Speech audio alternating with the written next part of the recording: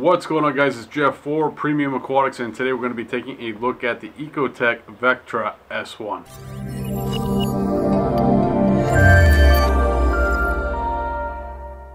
Today we're going to be taking a look at the Vectra S1, and just full disclosure, I have the M1 on the 260-gallon system. To give you a little bit of backstory on what I'm doing with it in this system is I have it completely turned all the way down to the absolute lowest setting. And my line of thought with that is I want to keep as much of the water in the display tank, and really what I'm running through my sump is just enough to keep the protein skimmer wet. So I'm going to go out on a limb and say that the Vectra S1 actually would work pretty well on my system. Currently I have the sump just below the display tank, and for it to go up 4 feet for this pump really isn't a whole lot of work.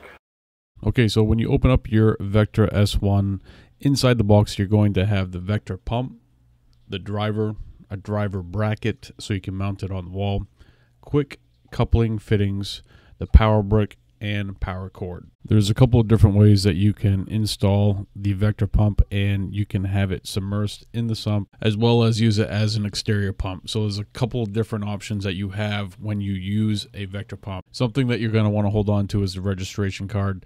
When I first bought an EcoTech product, I threw that away on accident, and what happens when you register your product is you get 2 free issues of Coral magazine, which is probably the best magazine out there for a hobbyist. So it's a little added bonus when you register your EcoTech product.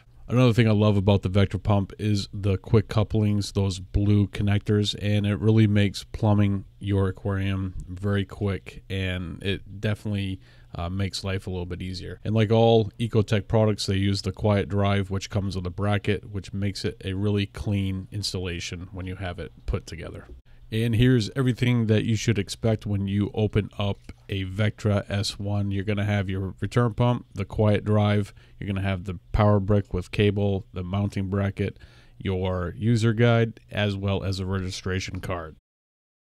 Some of the dimensions that you need to be aware of with the S1 is that the total length of it is about 6 inches. It stands about 5.5 inches tall and is 3.5 inches wide. The quick couplings on the input is 1 inch in diameter, as well as the output being 3/4 of an inch. You can also remove the couplings and just go straight threaded, which at that point on the output you're looking at 1.25 inches, and on the input side 1.5 inches.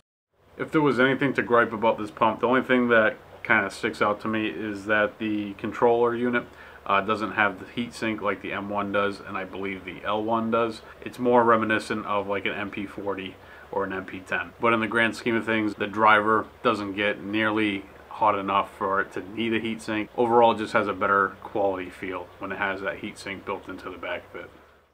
The EcoTech Vectra S1 can be used for a number of different purposes, ranging from return pump all the way to utility pump. This is a pump that you are going to be able to use for a long time in the hobby. Even if you decide to upgrade your aquarium, you could use it for a salt mixing station, or even put it as a closed loop on your next build. So if you were going to be using it as a return pump, something that you need to keep in mind is that you are going to have to calibrate your quiet drive. Calibrating your quiet drive is really easy to do, and basically, in short, what it is it's going to be tailoring the control of the Vectra S1 to your setup. Some of the features on the Vectra driver are the set button, mode button, option / power button. So those are your 3 buttons. You have your control dial, which is at the bottom, which lights up green if it's on constant mode, or different colorations if you have it in a closed loop mode. There's also the W at the top right hand side, which is a wireless indicator, and this allows you to connect to ReefLink, which is a product by EcoTech that allows you to connect all of your EcoTech products and basically control them. You also have the LED strip lighting, which indicates the flow of the Vectra pump. If this return pump would have came out a year ago, I probably would have went with the S1 instead of the M1 and saved myself about $75. So if you're in the market for a return pump, I strongly recommend that you take a look at the Vectra line and depending on what you are trying to achieve, whether it be the L1, the M1, or the S1, EcoTech Marine has finally rounded out their return pump line. Alright guys, that's going to do it for this week's video. If you enjoyed this video, make sure you hit the thumbs up, hit the subscribe button, and I will see you guys next time right here with a brand new video.